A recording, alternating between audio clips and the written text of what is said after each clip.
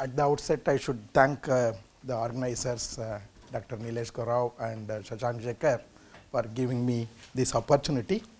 And usually when they are introducing the speakers, they may use exaggerated introduction.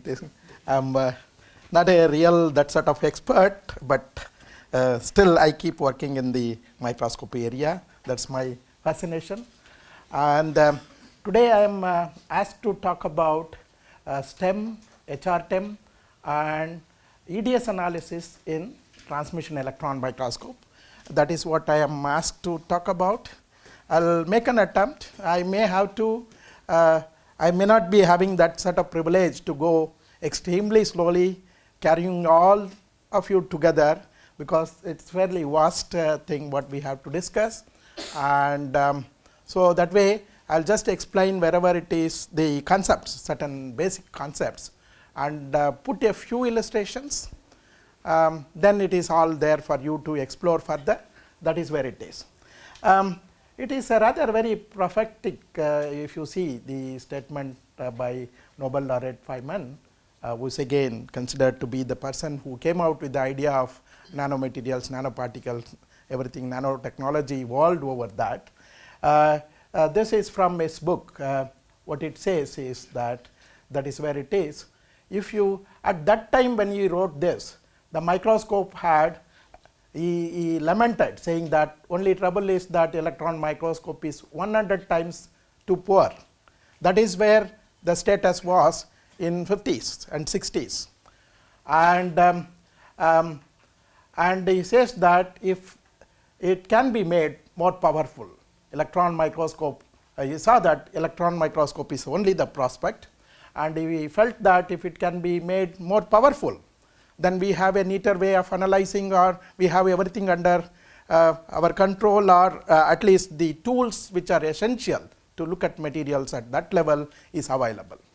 And I will illustrate in the course of the talk that we have done that. We have tried to do that challenge what he posed, and presently we have made it 100 times better. Okay. And when initially, okay, we can just see this.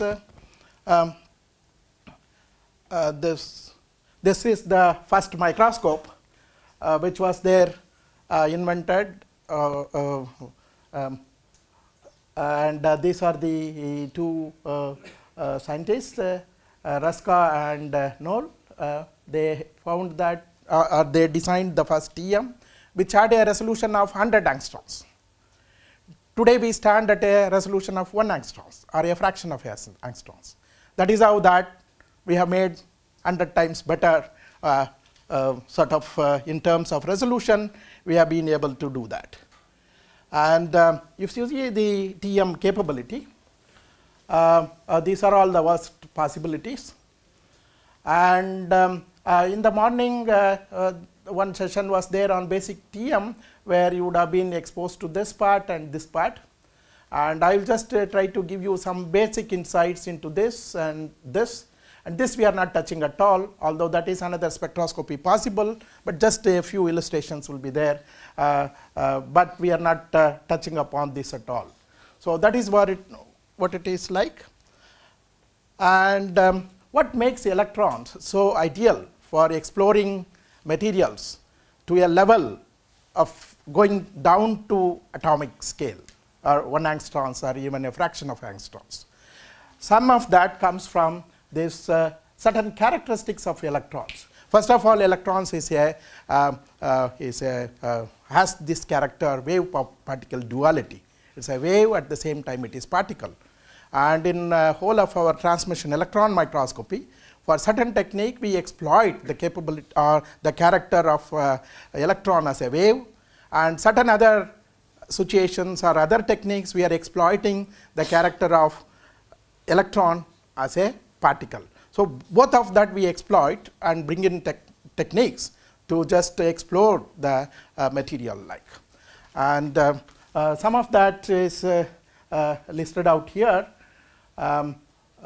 So I will just one point I would like to highlight. When we talked about X-ray, we were telling that we look forward to synchrotron to give us powerful X-rays to explore the materials like. And your electron microscope is almost a synchrotron present in your lab, and it can give some informations which are very close to that, or some of the analysis this thing. Results or some of the data obtainable is of that sort of level, and there are certain, if you take yields, certain things which we do in a synchrotron using X-rays, we can obtain that information from yields studies like. So XRD, electron diffraction pattern, TM, imaging, they are all extremely complementary. That is how even the organizers placed it together. Although it told us electron diffraction, the title, maybe would have not made it so much look like electron diffraction. But all the same, when you do imaging also, imaging how an image happens or electron diffraction pattern, everything is because of scattering, that diffraction phenomena, that is where it is like.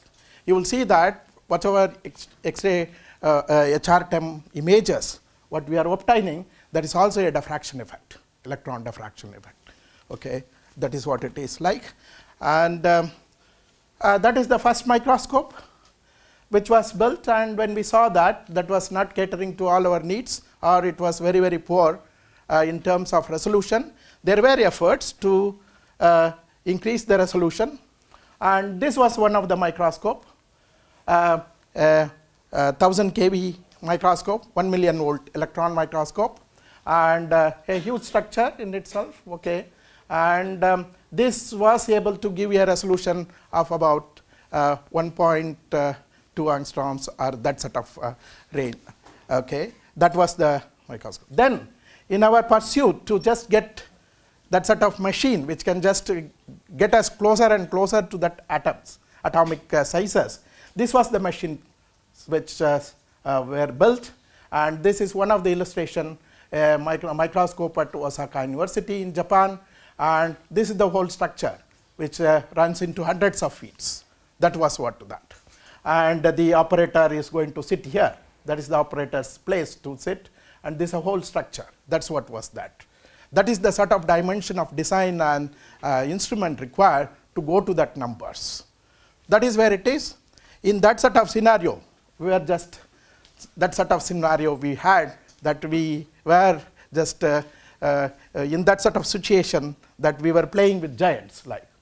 But of course, with all the innovation and all, this number which was there with that Osaka microscope, which is 3 million electron volt with that resolution. Now with all the innovations and all, these are the machines which has come up with a sort of resolution sub-angstroms. So this is a Titan machine called Titan, that is a company which provides that. This is the Zeiss one. There is a Geol version also, and this is the sort of kV required. From million, we have just brought it to 300 kV, and see the resolution. That's far better than what was achieved with that huge gigantic structure. So that is what it was that. And we are having this machine in our campus, which is recently opened for users, and that's what it is. Our machine will be able to give not that number, it will be able to give 1 angstroms resolution. So that is what it is like. And this is the other microscope what we have in our material science and engineering department. This is a 200 kV microscope, and it has a resolution capability of 1.4 angstroms. That's what it is. This is the latest model of the TM, a model which was released in 2015. See, you used to have that column, huge structures and all. This is what it is going to look like, or this is the model which has come. Of course, you don't have the size imagination there.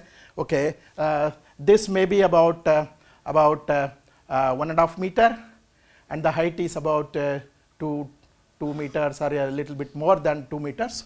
So that is what it is. And this side, it may be about 2 or 2.5 meter. That's one box. And you will insert the sample. You can open here, and this is where the specimen holder is placed. After that, everything is controlled or played around with a computer and a mouse. That is what it is like. and you really are not interacting with the microscope. So everything can be, and these are the microscopes which can be used remotely also. We can have a machine here, you can from anywhere, once we place the sample, from anywhere you can maneuver and do all the studies what you want to do. So that is the set of things that is happening in terms of microscopy. So that is the interior of this microscope and a few details. Okay, those details are not so relevant, that's why I am just skipping this thing. The whole basis, how we are able to use electrons in this analysis illustrated here in a different form you would have seen in the other presentations on SEM and TM. Okay, this basic interaction. So this is where the coherent electron beam is sent. How coherent it is makes you what you can do and what you cannot do. And we want a extremely, when we talk about high resolution electron microscopy, we want a extremely coherent beam. That is where most of the high resolution work is done with a field emission gun, which will be able to give you that set of coherency required of the beam. So that is what it is. After going through the sample, and also you are aware of that you have to make your sample thin. Again, I think that in the previous talk on basic TM, you would have been able to, you would have been told what is the set of specimen requirement and other this thing. Once you have this specimen thin enough, then your beam goes through and just you have this, all these possible interaction products.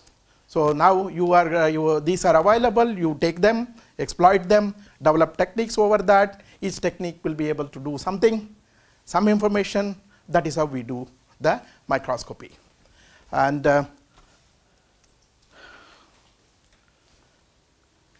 so when we take electrons, we associate with that the wave character.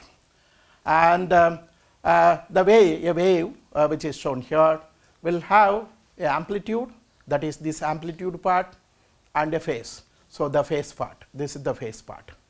So that is what it is. And now when you are doing, I told that all those signals are there, you can exploit that, come out with techniques to just obtain information about the material. Because, okay, so you can just, many techniques are exploiting this amplitude variation. So there you get what are called as amplitude contrast. And certain techniques exploit these phase variations, okay, these phase variations. And that is what those group of techniques are called as a phase contrast microscope techniques like. And that is listed here. Okay, if you take amplitude contrast, these are the amplitude contrast set of imaging techniques. And these are the phase contrast techniques. Like, I'll try to illustrate some of these illustrative figures. I think that you would have been shown enough illustrations of this in the previous talk on TM. And this is the basic modes of operation. Again, you would have been exposed to this. And the EM, you have this whole trail of lenses, and the radial diagram illustrates how the beam is coming. And then this is a typical image, and this is a typical diffraction pattern.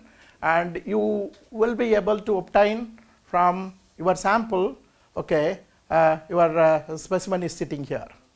Okay, you can obtain the image as well as the diffraction. Diffraction is a crystallographic information.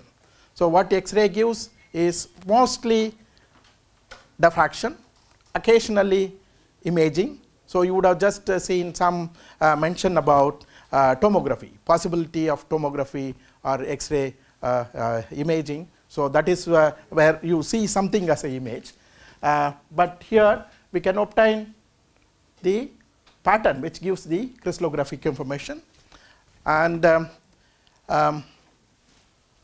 again, this slide shows this the diffraction pattern, and this is a pair of images. They are related images.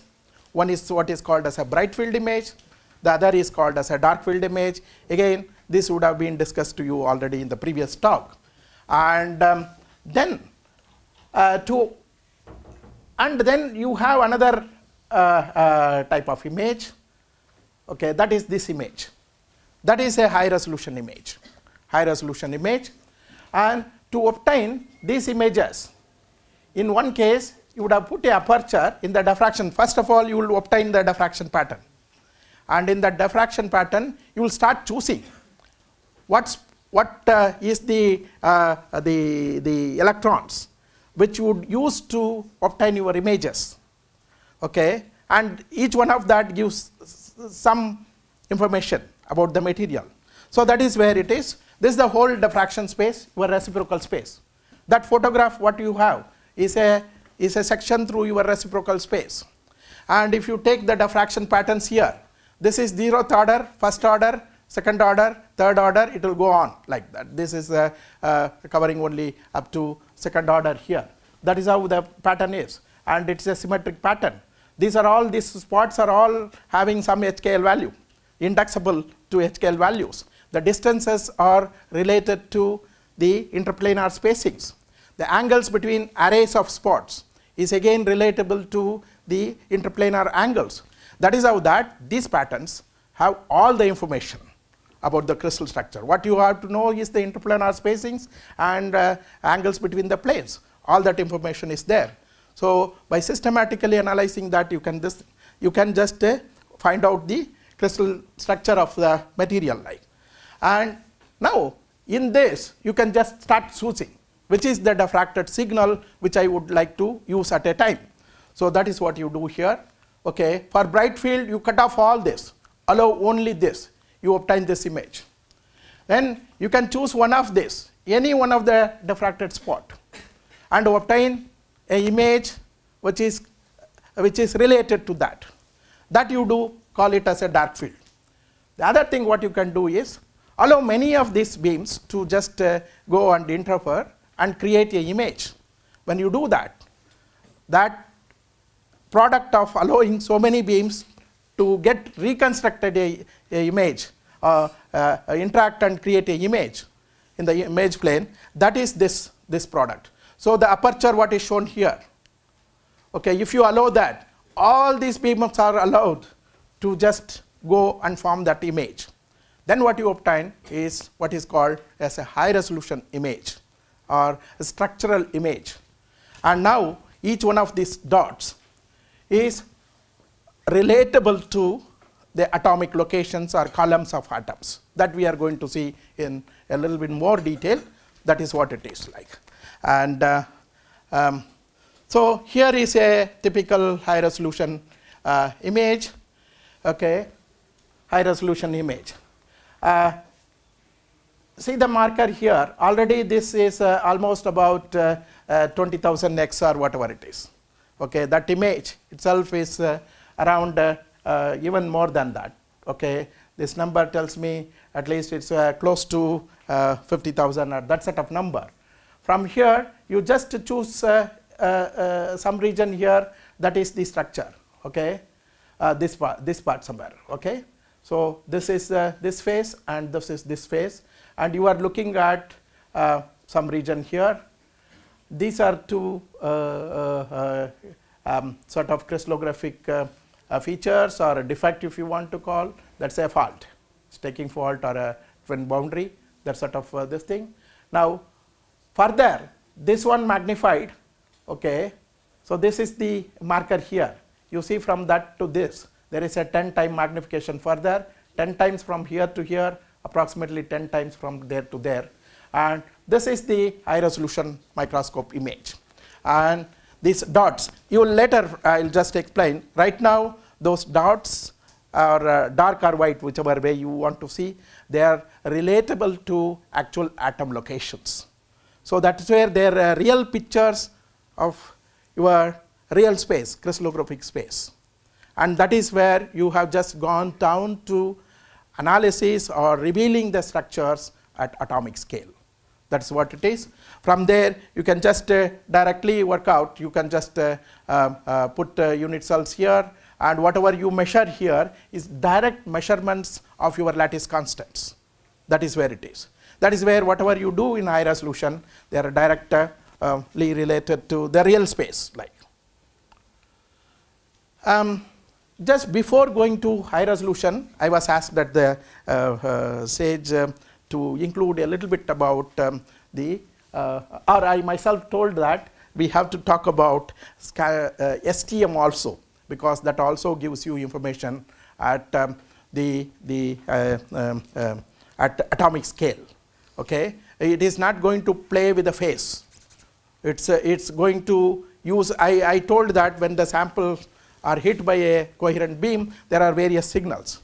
It uses another signal. Okay, it uses basically inelastically scattered electrons. That is what it is going to use, and I wanted to put that in perspective. So illumination you can do in two different ways. Okay, so this is one way of illumination, where you are wanting to put a parallel beam onto the sample. This is the sample. You would like to put a parallel beam. That is what you do for your regular TM, in fact your regular diffraction when you want to do. You would like to make this as parallel as possible. The more parallel or perfectly parallel, you are going to get the best results. That's where it is like. And even your HRTEM images, you would like to have a parallel beam, okay, as parallel as possible, as coherent as possible. Then you get a better quality of imaging. That's what you do. And for certain analysis, certain situations, you want an extremely focused beam. What is that extremely focused beam? If you can make it 1 nanometer, 2 nanometer, that is the beam we would like to have. And when we talk about this, we want it a few micron meters in dimension. Okay, and that is where on some other occasions we are having the beam very, very wide. 10 micron meter or 30 micron meter is the width. It's a parallel beam. And some other applications, you make it focused, bring it to a nanoscale. Best possible is 1 nanometer. I'll put up those numbers later. Some more table will be there showing what is the numbers what we have been able to achieve. So you can make it. Then you have an analysis capability at that sort of looking at, probing at that sort of fine sizes. And when you have put this, the scattering events can take place, and that is what is this STEM based on. In a STEM, you want in this conventional TEM, okay, what you were spoken about in the previous before lunch talk, basic transmission electron microscopy. All that we do in this mode. And some of that what I am going to talk, you are going to do that. HRTEM you do with this, and EDS and STEM you do with this. So what exactly is probe forming lenses? There are lenses, a series of lenses in the microscope. Okay, there are at least minimum 6 lenses in a transmission electron microscope. It refers to those. Okay, so when you are doing that, this is how you make a probe. This is an electron source, and this is the first condenser, second condenser. Just I have placed this to impress upon you, your sample is here. When you are making a probe, it has to always form in such a way that it is there, this thing. This is the design. What you cannot just have a probe, oscillate it anyway, you won't get this thing. It has to always come, the incidence on the sample should be normal. This is a design illustrating that is done by this sort of design. Okay. And now what you have is that your beam is there. It just comes at a small probe, and this is your sample. And this is a support. In this case, this is a support film, carbon film, on which you have gold particles sitting there. Your beam is coming.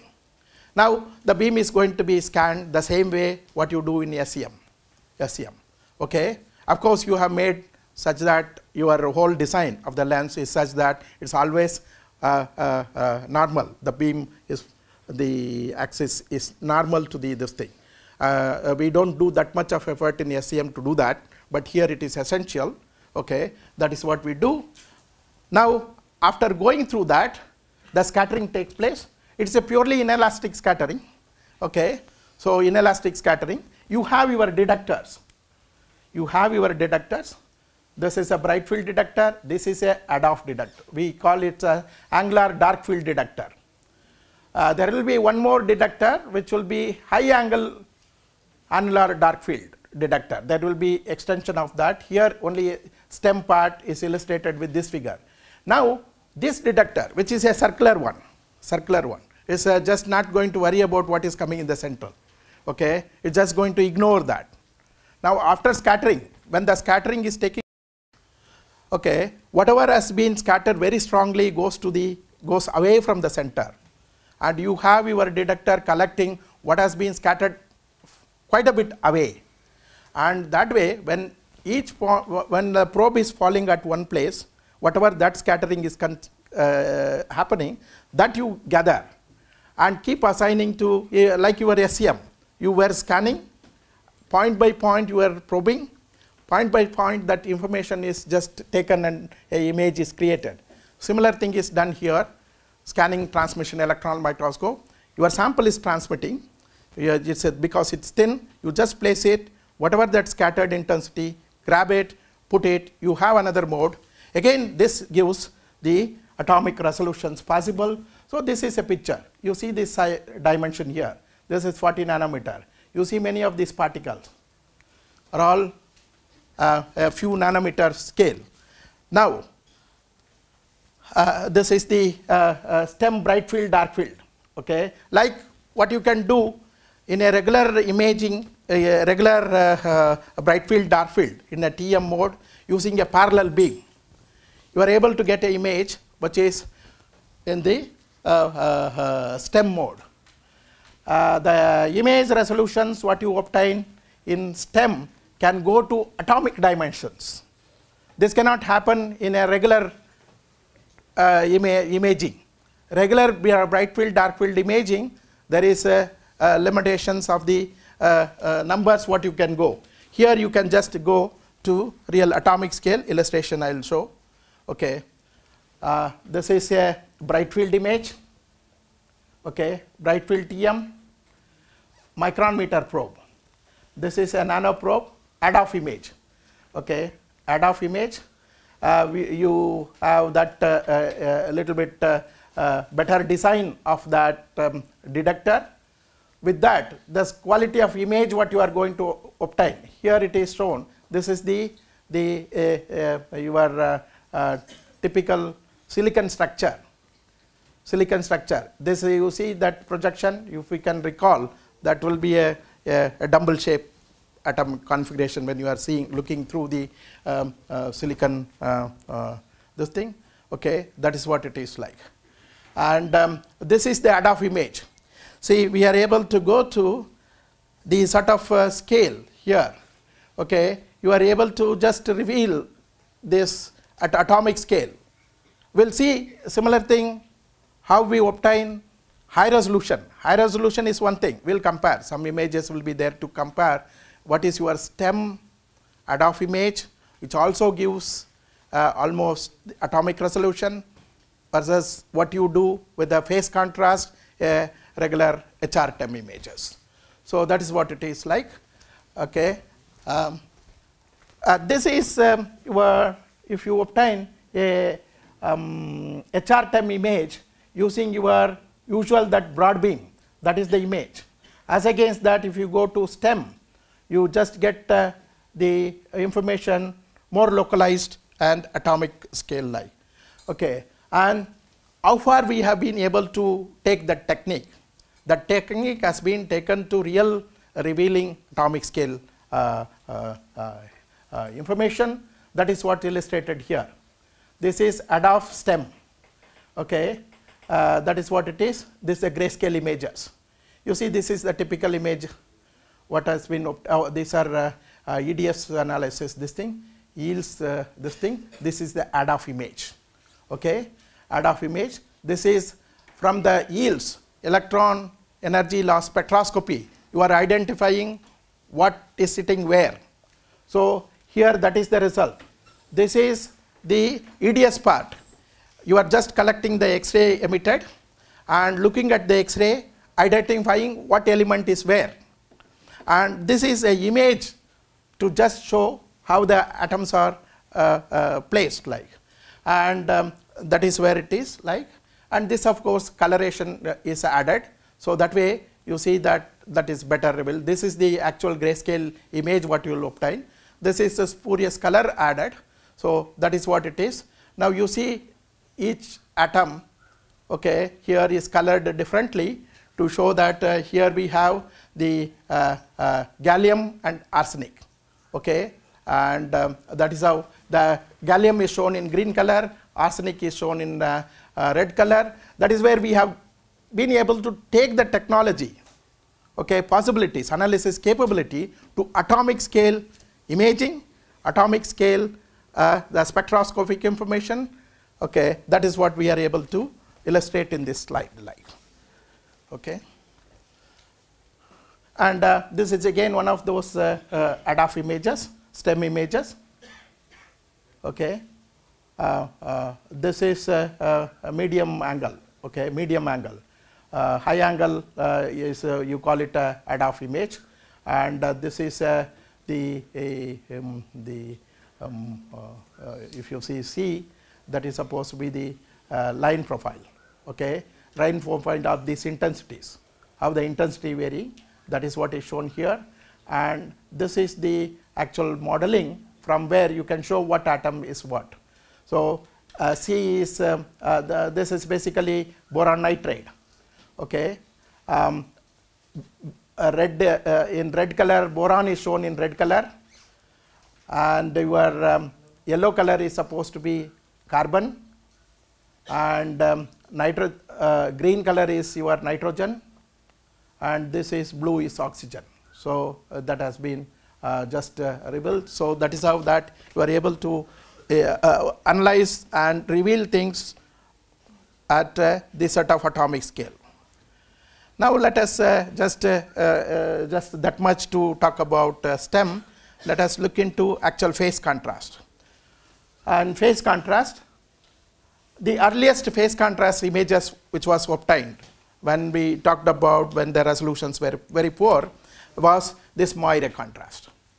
Moire is nothing but you have one crystal lattice over which you have going to superimpose one more lattice, okay, and depending on the angles, okay, or it can be because of the angular, if it is the same this thing phase, then by changing the angles you will just get this fringes obtained.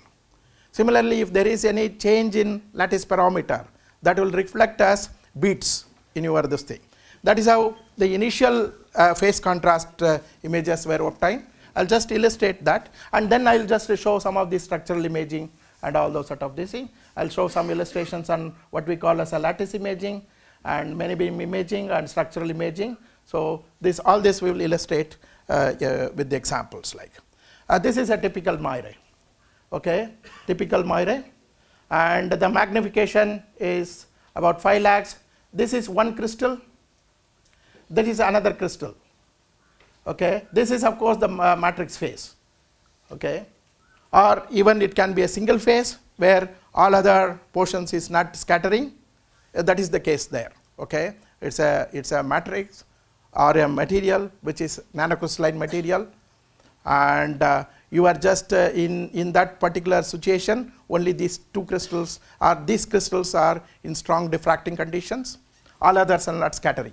So that's how the background looks bright, and that is the background, that is the background, and this is one crystal, that is the other crystal.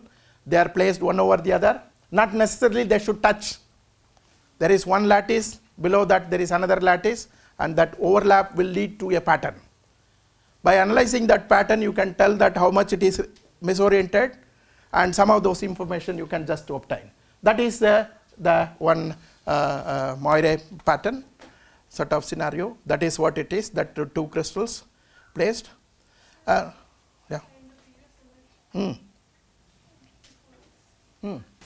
In this physical frame, so there are certain fringes at the bottom where it is not overlapping. So there is another crystal here. As I told that it's a polycrystalline material, okay. there is more crystallites like that also has come in. That's why the fringe pattern here changes. Here there is another crystal. In fact, this and all, if we slightly tilt, okay, all these crystals may become like this, and some other crystals which are here will just start into contrast, coming into contrast. So that is what it happens like. Basically, by tilting, what we are doing is we are bringing different crystallites to the song diffracting conditions. They are going to diffract only when they are satisfying your Bragg conditions like. So that sort of situations. So like in your XRD, when you are doing, you see the peaks only where the Bragg condition is satisfied. Similarly here, unless they are just in some orientations, okay, they are going to not scatter. The electrons are just going to go through and through like, okay. That's what it is like. Yeah, these are sometimes a challenge. You can always just get duped, and that is where the interpretation becomes a little tricky, okay, and that's what it is. Now let me just put actual HRTEM what we mean by, okay.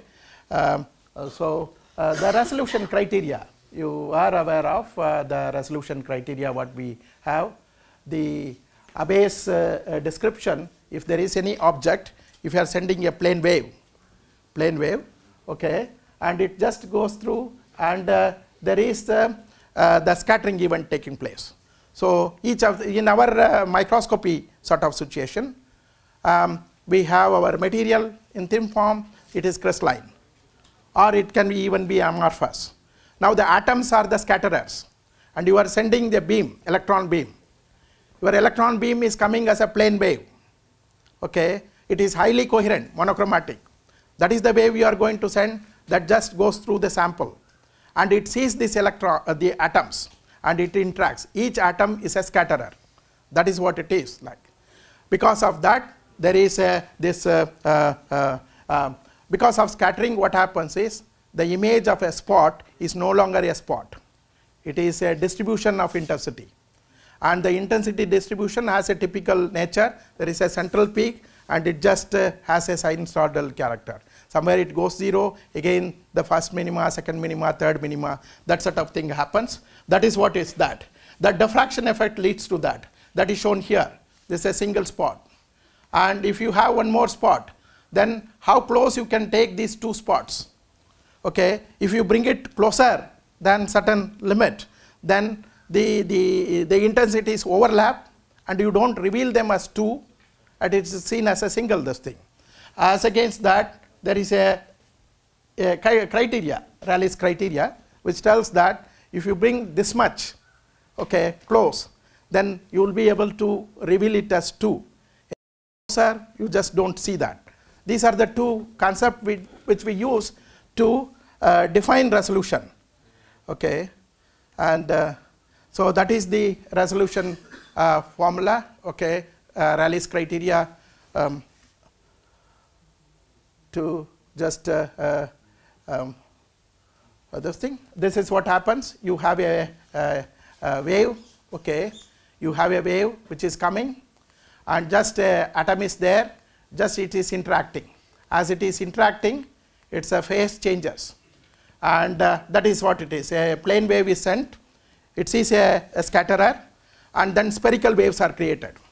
All these spherical waves are created by each and every atom, and when we construct that high resolution picture, okay, so many atoms are there. You have sent a plane wave, each one of them created a spherical this thing, all that just superimpose, interfere, and that high resolution image what you get is a actually interference pattern. That is what it is. That is what you get as a image. That is where it is. Some of these expressions and all are there. Okay. Basically, you have the sample is there. You are sending a plane wave, and it just enters. That is your initial wave given by this wave function. Okay.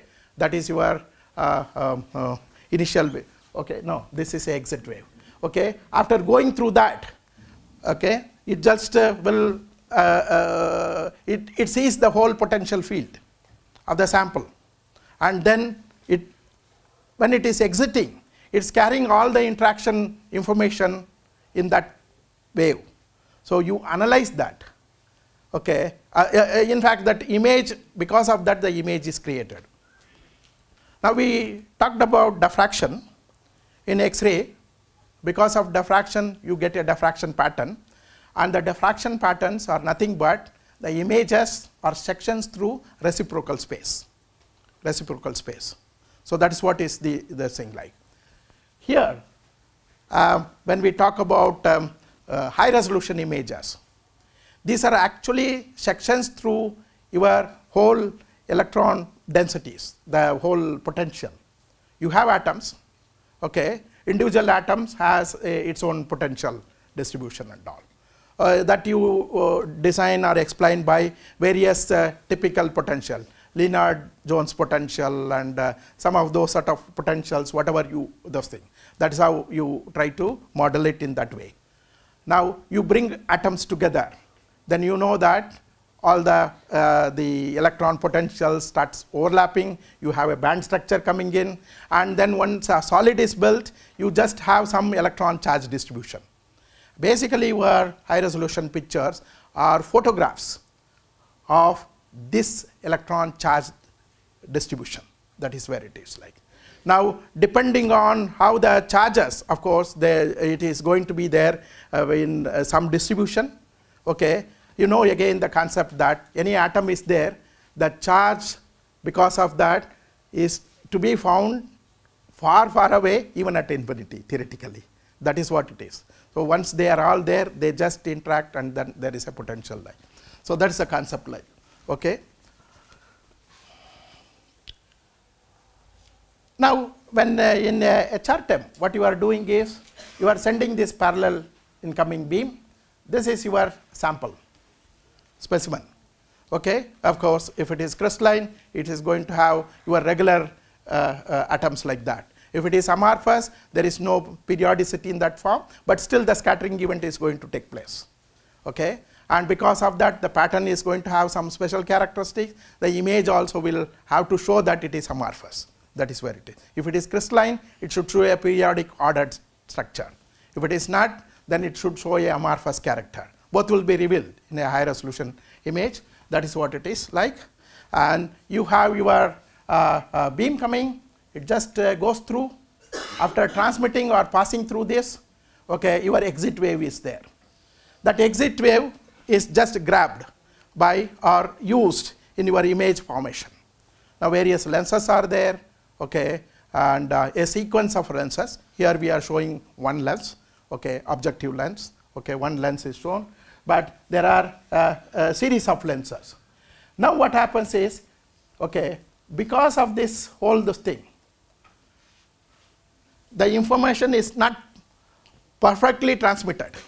It is distorted quite a bit. Unless you understand how it has been distorted, this information what you obtain as just an image at the exit surface is of no value. You don't have anything to tell or interpret or see, nothing is there. So that is where you have to develop a systematic theory, or your whole image analysis interpretation is based on a well-founded theory. Okay.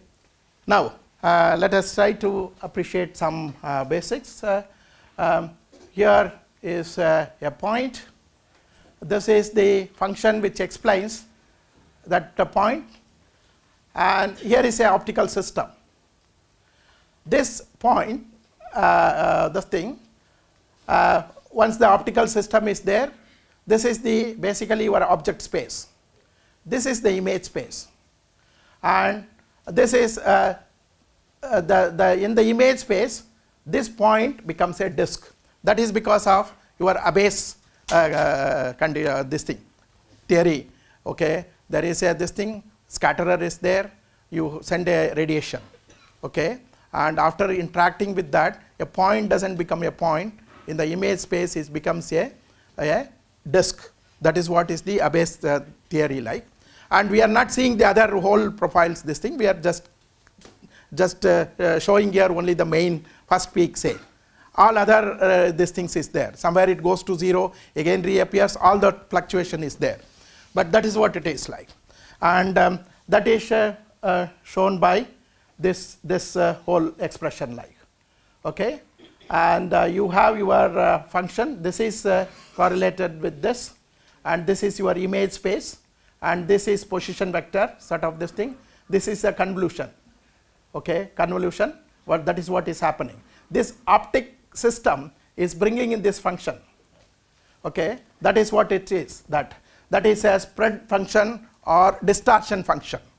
If we want to call it distortion, the whatever modification, that we can call as a distortion function. That's what happens. Now the whole thing, that definition what we showed here, this is in real space. Okay? And we can just place that in Fourier space, or we can just look into the reciprocal space. When we want to put that expression in reciprocal space, I'll keep the mathematics very minimal, okay, because it just has to be appreciated, means very extended discussions have to be there. But I'm just putting some expression and just highlighting how it implicates or has significance in real image formation like. So this is what it is like. This is a reciprocal space. The same expression what we had earlier, this was a G R. Instead of R now, it is U. It's a reciprocal vector. It's a definition in reciprocal space. And this is your distortion function. Okay? And what all contributes into that? It need not be one source. These are many sources. So this has contribution from these sources. There are more. At least here at this structure, we can just consider this. Okay? There is aperture. When you are doing, there are various places in the whole scheme of lenses. There are apertures. The aperture will have a contribution of its own to this whole scattering process. Your atom was there, plane wave we were sending. Okay, that was doing some scattering. That information is there. But over that, another superposition comes. You know that at any straight edge, there is going to be diffraction. There is going to be another contribution. That adds up. And then there is what is called as a attenuation wave. That is the envelope function. We'll see later what all includes in this envelope function. And there is a aberration function, okay, aberration contribution. That is the aberration contribution. Where from the aberration comes? That comes from the lens. Because in an electron microscope, you have electron lenses. Maybe a bit of that is already told to you. There are varieties of aberrations or lens defects which we have to live with in our electron microscope. So that's what puts a cutoff of the whole microscope resolution capabilities like. One of the important aberration is a spherical aberration, then the chromatic aberration, then the astigmatism. These three lens defects are really core to in deciding what is the final resolution you are able to obtain. All these are there. That has to be that is just in this particular function. Now when we want to just we had our plane wave, we have some equations and all, then we had our exit wave, and because it goes through the lens, it has various contributions. All these contributions you have to decode or see what is contributing how much. Then only you will be able to interpret your image systematically or rigorously. That is the exercise that has to be handled like. Okay. There is various approximations. One is this weak phase object approximation. Okay. And if you take as it is the potential, then the potential has to be modeled this way. You see exponential coming. It's difficult to handle. Okay. And if you can make some approximation, then you can simplify the whole expression so that you can put that expressions and find out the theoretical computed or calculated one has to match with the experimental one. Like many of the X-ray, this thing what you have been seeing also, we have some experimental values. It has many things put together. And now we have to decode or at least rigorously scientifically explain that. Then we have to do many of the modeling or analysis and all, try to figure out what is there. Then separate out. That's what even the whole the line profile analysis, what Professor has been talking about, Professor Ungar has been talking about, is just to decode. Line profile is there, but what are all the contributions you have to separate out and understand. Similar thing we have to do here, we have to handle. So we make some simplistic assumptions, and one of the assumptions is this weak field. In that weak field assumption, we say that the sample is very, very thin, okay, very, very thin. And that is essential to obtain high resolution images also. And if I correlate to that thickness, minimum when we say very, very thin, or the potential, okay, this one, okay, is very small when compared to that. Okay, when we have to have that approximation, what it means is your plane wave is coming, and in the exit wave, whatever is coming, either the electrons in the exit wave have seen just one scattering event or any scattering event at all. That is the assumptions like, okay. So basically, you know that there is a minimum free path for electrons. Electrons are accelerated to some voltage, that very high voltage. Here we use at least in HRTEM, we use 200 kV or 300 kV as accelerating voltage. Then it comes with the wavelength. Then when it is going through the material, it's going to see scatterings here and there, and that scattering mean path you have to take and this thing. And if we take that scattering mean path associated with wavelength and see the sample dimension, the sample dimension should be made so thin that it sees just one scattering or no scattering at all.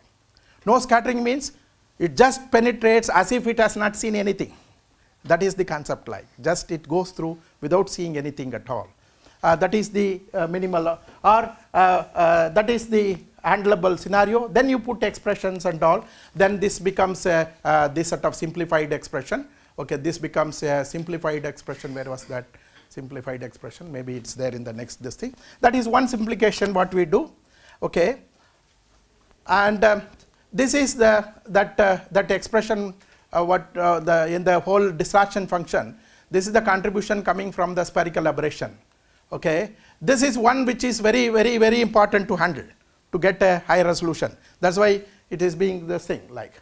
Okay, then this can be, this whole expression can be written in this form and all.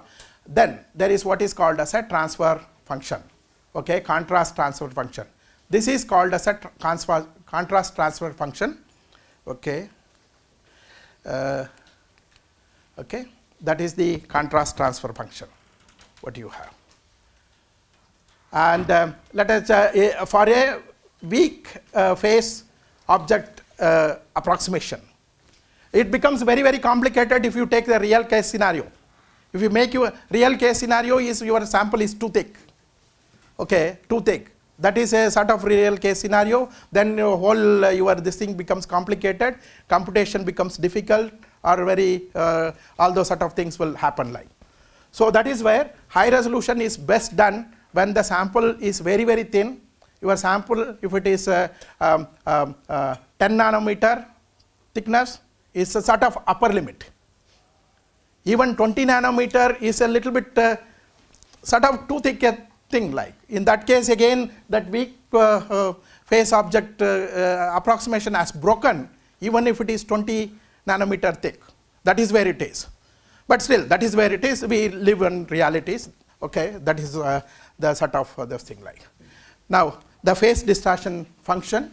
Okay, this is the term phase distortion function. Okay, this has contribution from this. Okay, this is from spherical aberration, defocus, and astigmatism. All this is contributing to this distortion function. That distortion function is shown here. This is a defocus. Okay, this is the defocus. This is the defocus. This is the CS, and that is what it is like. This is the expression like. Okay, in this probably this is also fully corrected. We say that we again assume that astigmatism is fully taken care of. Only we are now having to live with or handle spherical aberration. So with that, just we will see how the curve looks like. So that has implications in our other thing. Like, okay, that function, that contrast transfer function, that chi, what we were seeing, if you plot that, that has these typical characteristics. The axis is not shown here. Okay, the another one will show. This is the reciprocal space vector, and this is that function. This is 0. This is positive side. This is negative side. That's what it is like. Okay. Now you have this is something basic to appreciate, to relate what we see in HRTEM. Okay, and when we see the dots, something was looking dark and something was looking bright. Where is the atom sitting? Okay, or how we relate this to real, we told that these are all relatable to the real crystal atomic order, how it is placed and all. Whether it is really true, we have to systematically place it in a proper mathematical background. That is the essential background like. So if you see this contrast transfer function, okay, it is oscillatory. It just keeps going. This is positive, this is 0, positive, negative, it is oscillating. Okay. Because here itself you saw that, okay, here we see that the sine function. Okay, so that is where it is a oscillatory function. Okay, and when this value is negative, this is the negative side. When it is negative, positive phase contrast, we call it, arbitrarily we call it positive phase contrast occurs. In that situation, meaning that atoms will appear dark on a bright background. That's what it is. You have a scatterer. If it is scattering, intensity should disappear. Then it should look darker. That is what the scenario when the transfer function is having a negative value, and that we call as a positive phase contrast. And then in that image what I showed with dots and dark and bright dots, okay, whatever is dark is a location of the atom. And if that goes positive, here it has gone positive. Okay, that is where it is. Positive, negative phase contrast occurs, meaning atoms will appear bright in a dark background. In that image itself, unless you are sure that where you are in that whole this thing, you don't know. You cannot just say that from one image, this is my atoms are looking bright. You cannot say unless you have this information. So that is how that once that image is there, immediately all the dark or bright ones you put at the center, I measure some distance, tell something, it is not very correct like. That is the essence of it. Okay, and that is this thing. When it is equal to 0, these values, these places, means no contrast is transferred. It is a 0. Okay, it is blank. That time you don't see anything. That is the message from that. That contrast function, now you see that that is the expression. Okay, you have this, these are parameter. Depending on how CS is varying, this is how it is varying. Okay, it is just changing. You see for 3, that is the set of character, and this thing, this is a reciprocal space.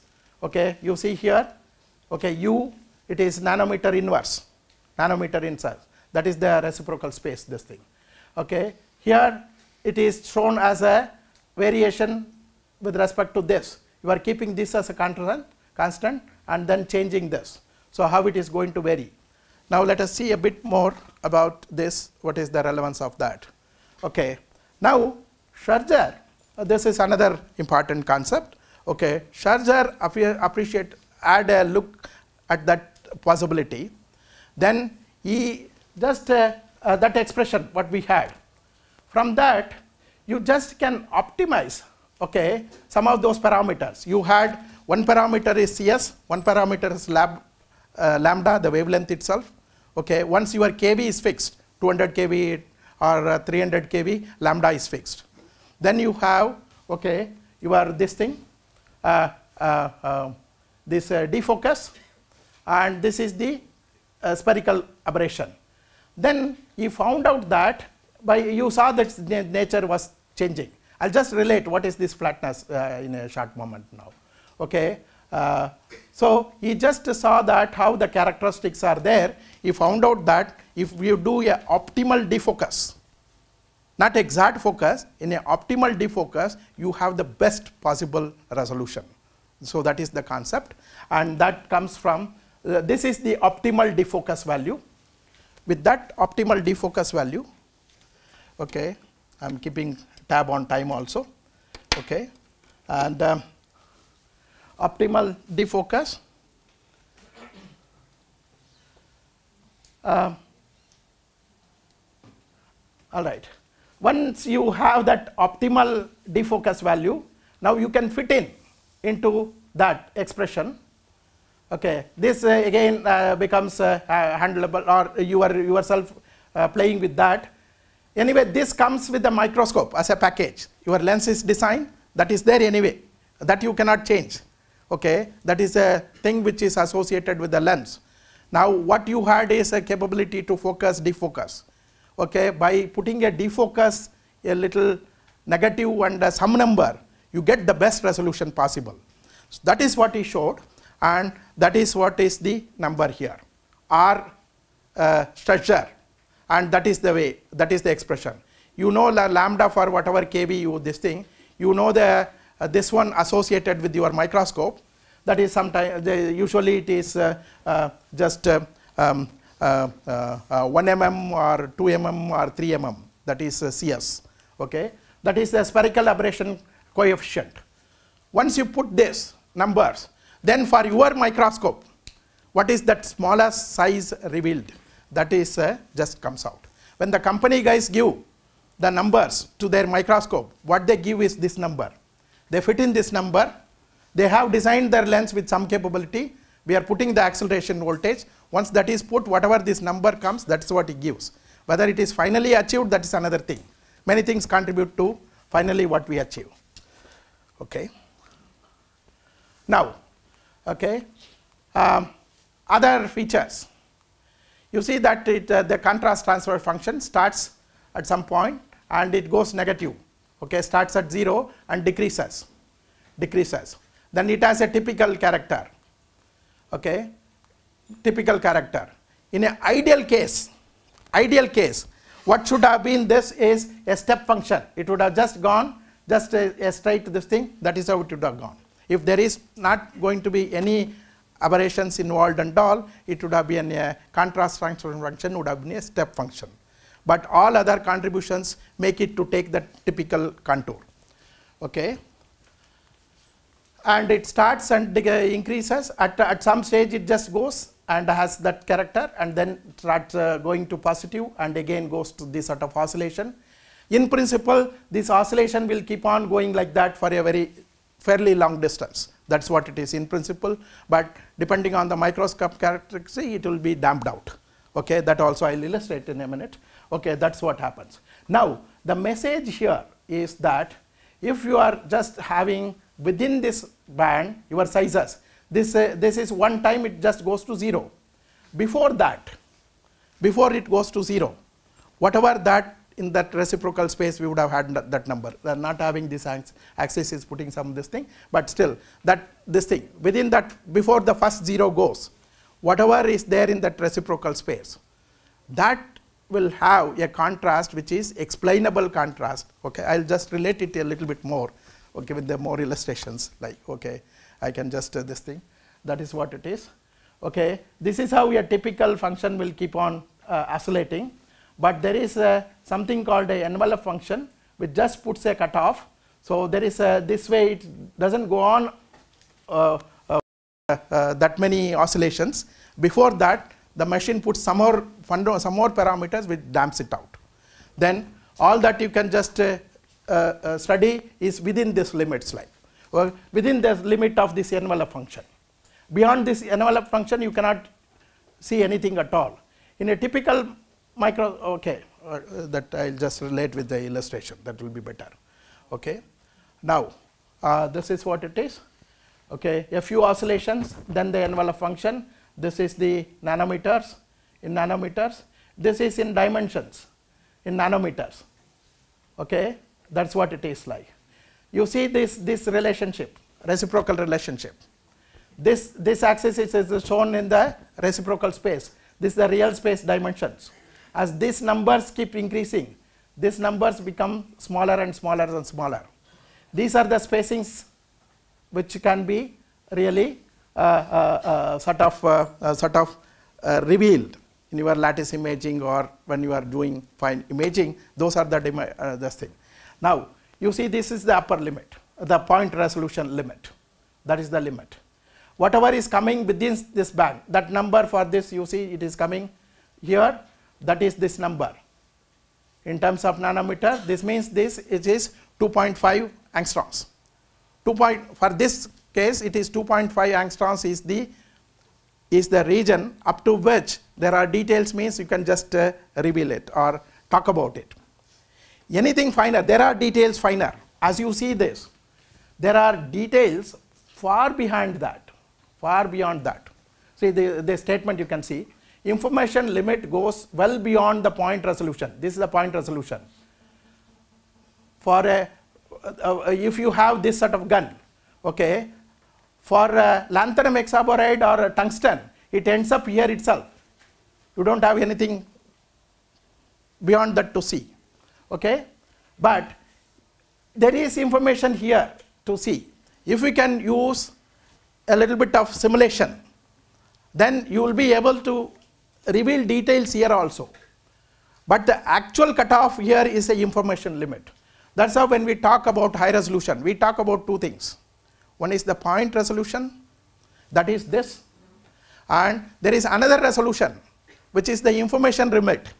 Far beyond that, finer details are, you can reveal that, but unless you do some imaging and just really make that correlation. That's how any HRTEM work is done at various defocus values.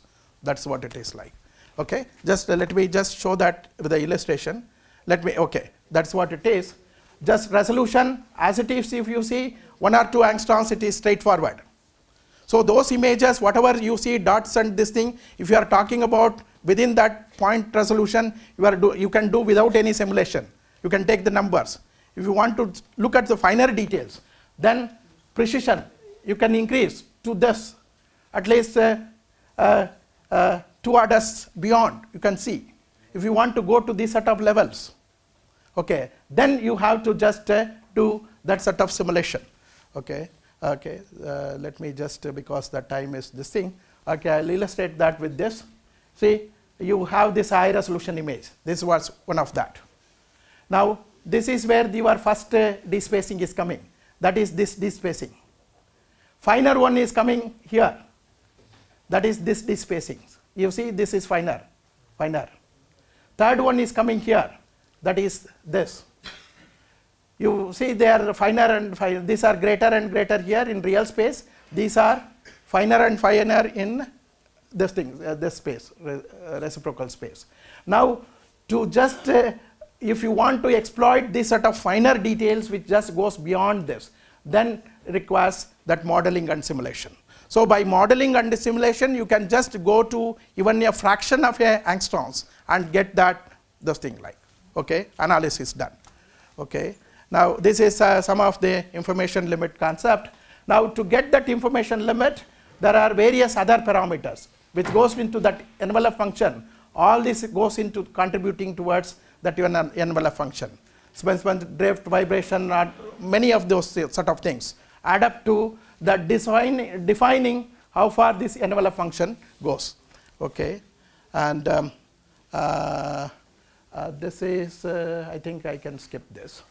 Okay, one another thing I would like to appreciate. This is the real space. Okay, and this is the exit wave. Okay, this is the atoms, their locations and all. This thing sees that. At the bottom, the exit wave has this set of characteristics. Now the recorded images, you see, depending on the defocus value, they're looking so different. See, these are all the image from this only. Now they are going to look so different. What is completely dark in one this thing, for a certain defocus value, it completely reversed into a bright region. That's what it is. All this will happen. So that way you have to take a series of defocus images and all. That's what it is. Now this is another exercise one has to do to get this imaging. Here again there is an illustration to show you. Okay, this is a high temperature superconductor. Again, these are the different focus values. These are the thickness. Again, as the thickness is going to vary, what is going to happen is the amount of potential that is seen, the sample what it has gone through differs. If it is going to go through more material, then the potential value what it has seen, electron potential, is going to be different. So that will also keep changing that how the image is going to look at like. So those also has to be handled. That's how any rigorously done HRTEM work always has to look for different defocus values and do a little bit of simulation and then correlate the image and those thing like. All right, now I'll run through a few illustrative examples in the next 5 minutes. Okay, and this is this thing what we have done. This is a high resolution what we have done with our 200 kV machine with the tungsten filament. With it's the lowest whatever you coherency and whatever possibilities like. Okay, that is where it is. And this is the image, and this is a superconductor, this thing, shape memory alloy. This is a NITI phase. This is a second phase which is to be found. This interface we have seen, and that is the image of that second phase particle. That is the typical image, raw image what you have obtained. This profile, when you want to see that, that is the profile. Okay, intensity profile. To find out these spacings, you can just put this cursor and then it gives that numbers. Okay, that's what it is. That is the lattice image. Okay, in this situation, we are having these parallel lines. That's not a structural image. This is the parallel lines. That is one set of planes revealed. This is the other set also revealed. Okay, there is a two set. There is one set of planes. This one that is also revealed in this structure. And now that is the raw image which was obtained. You can take a simulated image, create a simulated image. You can just, the software is there. Okay, you can take a FFT. From that you can put a simulated image. This is the simulated image for that region. Okay, this is a raw image, and this is the inverse FFT what you can obtain. That is superimposed here.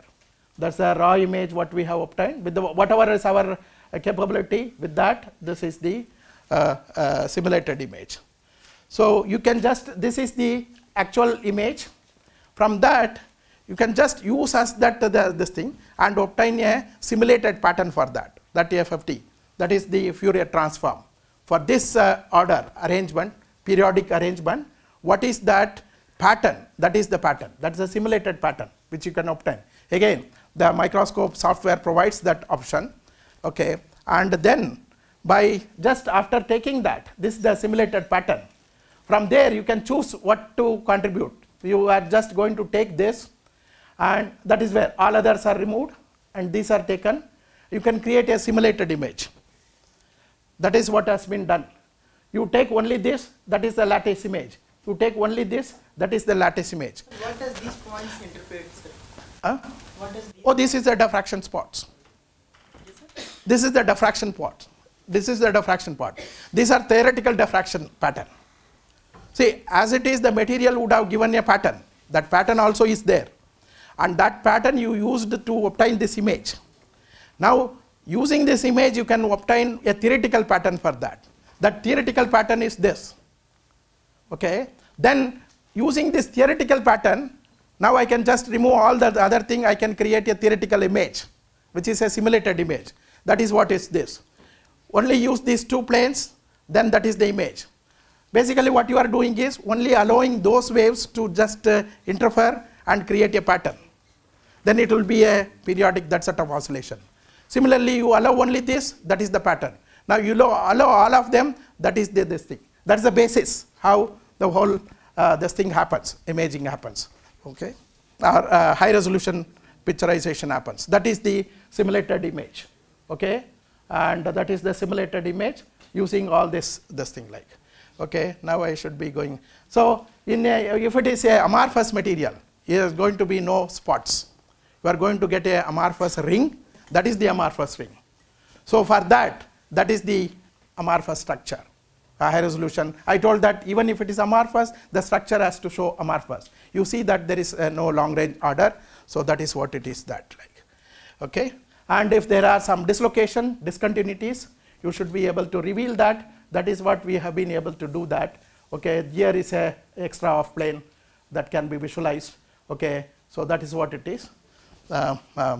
This is also more elegantly, we are able to see that we had a very poor filament, poor sort of this thing like, but still within that we are able to do that. If you have a better machine like Titan has arrived and it's available for the past 2 months, we can do this sort of elegant work, more elegant work as I illustrate by using that machine.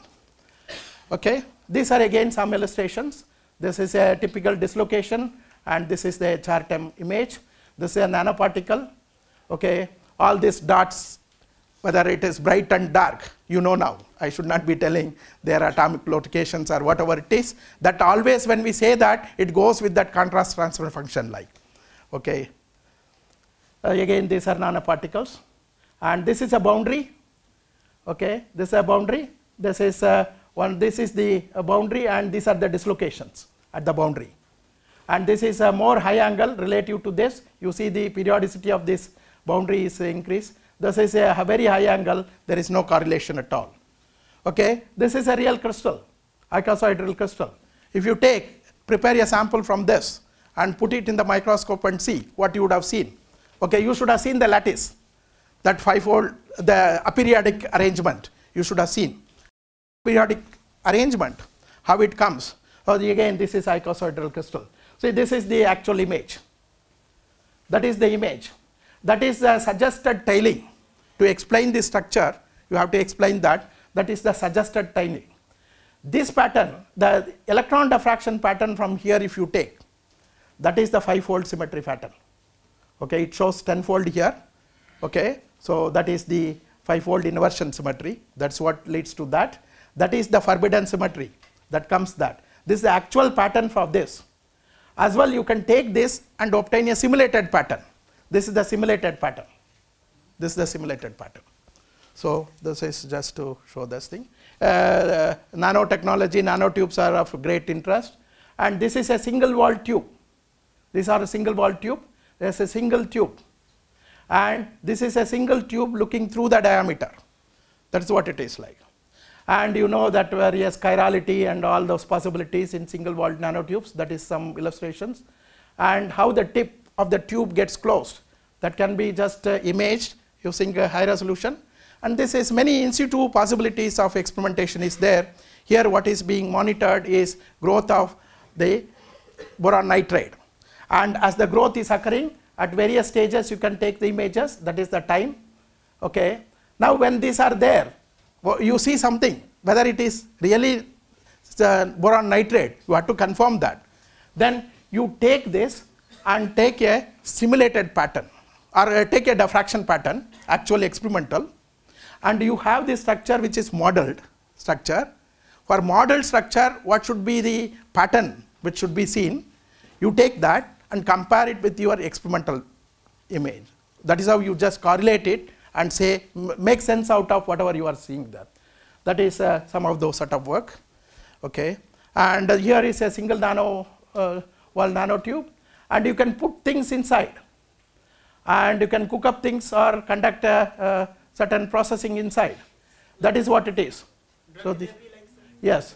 So that sort of it's similar, but here is molecules or things formed in that constrained environment. Some macromolecules getting formed.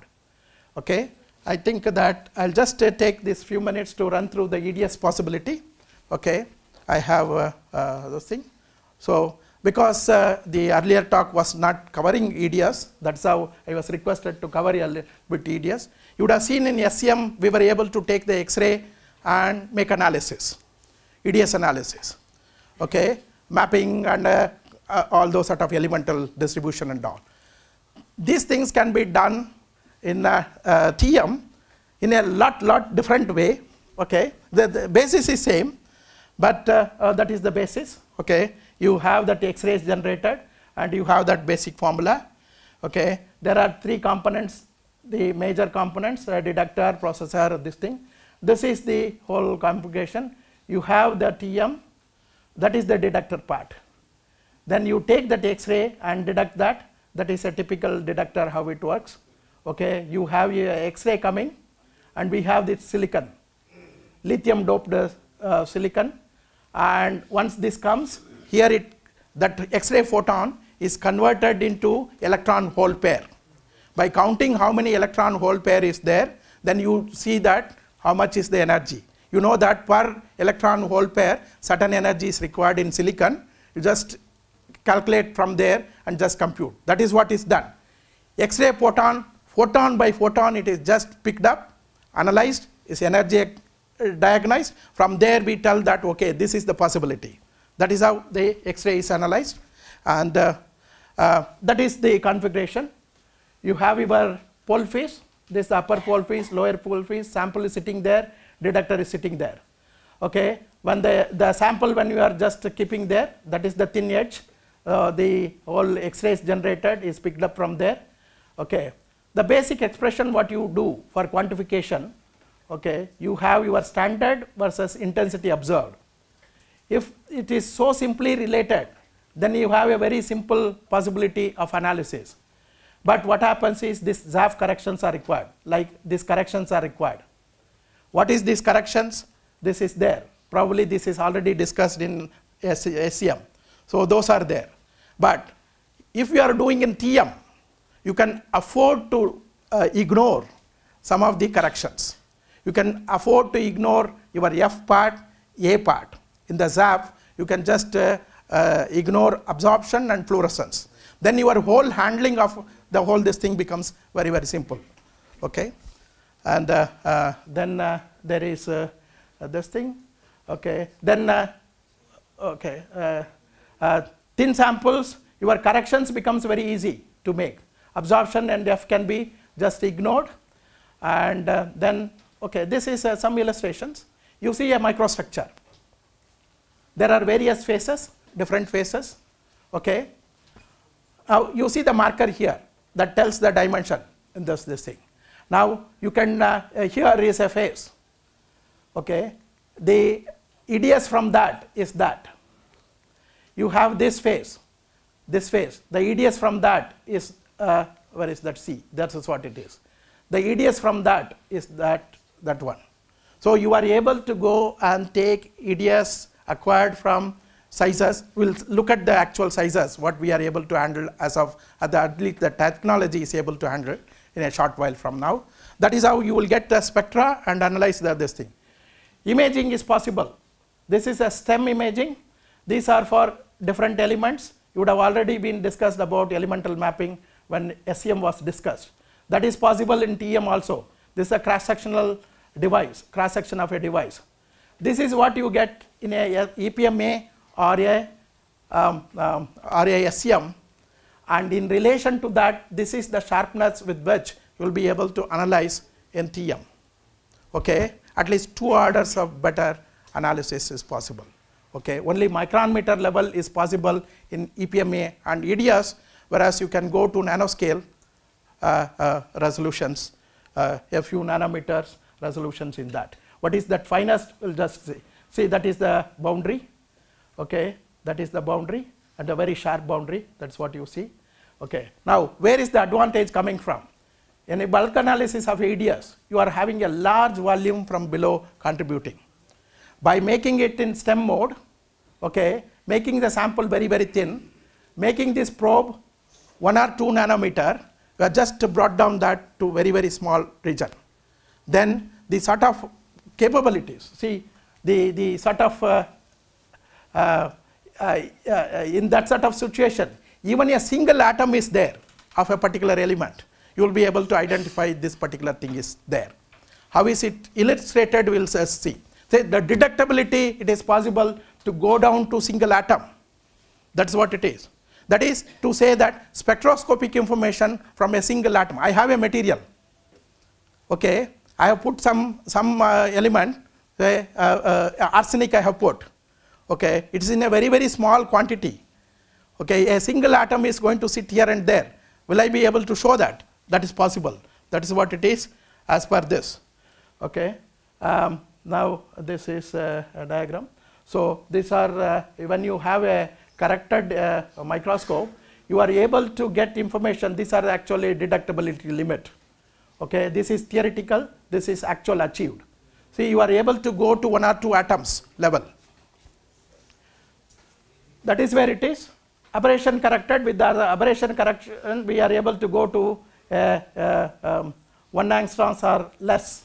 That is where it is. We are standing at this, a fraction of angstroms.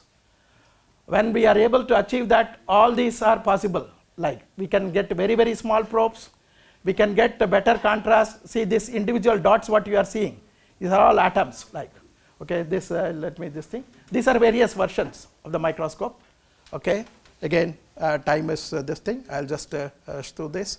Okay, some of the numbers you can just appreciate from here as it stands, the technology. Okay, if you take energy filter TM, spatial resolution is this with the ordinary TM.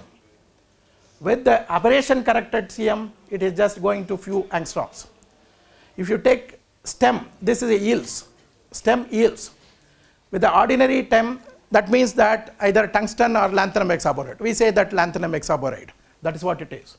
With aberration, even field emission gun inclusive, that is the number you are able to go. With the aberration corrected, you are just again going to, I'll just give that exact numbers. With the EDS, again, this is what is possible in usual aberration corrected, this is what is possible. We'll just have that numbers in a table form. This is what is the world record as it stands now. Okay, beam diameter, oldest TEM. With a new TEM after aberration corrected, you are having a probe of a fraction of a nanometer. That is your probe size. Now, beam current, that is what it is. This thing, image resolution, that is what is possible in the old STEM. Okay, it's a 4 angstroms. We have just gone make that 2 angstroms. That's what it is like. Some of this thing, a minimal detectable mass. With the old STEM, it is 2-3 atoms. As long as 2-3 atoms or gold is there, you are able to tell that yes, gold is present. Now you have gone to a level, as long as 1 or 2 atoms are present somewhere in the material, you are going to tell, you are capable of tell or empowered to tell that yes, this element is present. That's what it is like. Okay, this is some imaging this thing. Okay, this I'll skip. This is a STEM EDS mapping. What it shows here is the in atoms. Okay, whatever is showing this bright is about 20 angstroms, 20 atoms. Whatever is in this color range is 1 or 2 atoms. You see here this map, the color distribution. How many places it is 1 or 2 or 3, that sort of thing. We are able to do mapping at atomic scale. That is what it is. Elemental distribution at atomic scale, that is what has been achieved like. Okay, that was in EDS mode. This is in STEM mode, STEM ADOF mode. Here the signal used is incoherent scattering, inelastic scattering. Inelastic, not incoherent, inelastic scattering. Okay, is what is used. And this what dots you are seeing, that is SB. Okay, and that is what it is like. And there are a few things. This is the imaging, what has been, what the quality that has been achieved. Okay, and this is again a elemental mapping. Okay, the elemental mapping taken to its the highest possibility. That is what is shown here. Okay, this is the material, image of the material, ADOF image. You see these locations. You see something is bright, something is less bright. So there are basically 2 different elements sitting in the lattice. So that is not a high resolution microscope. Okay, there is no ambiguity here about the contrast. It is just what atomic number higher looks brighter, and whatever atomic number lower, that looks lighter. So that is what it is. No, that whole mapping high resolution, you have to do many things to tell what is what. Here you have to do nothing, just compare the intensities. That's what it is. So that is the image, and this is the EDS map. EDS obtained, that is the EDS map. Although the coloration is purest, as I showed that, you could have just put the colors as per your wish. That is where the red is all where the strontium is there. That is where all the titanium is there. So we are able to do imaging at atomic resolution. We are able to, anyway, diffraction effect is there. or it just leads to that this thing. And we are able to do spectroscopy at atomic scale. That is where the technology stands like. Okay, I stop here. Thank you very much. Okay, I left 2 minutes for your questions before question or two. we just you disperse for now. Probe is made up of which material, sir? No? Probe is, what is that material and inside that probe which is touching? No, nothing is touching. Probe is not really touching. The probe is here just electrons.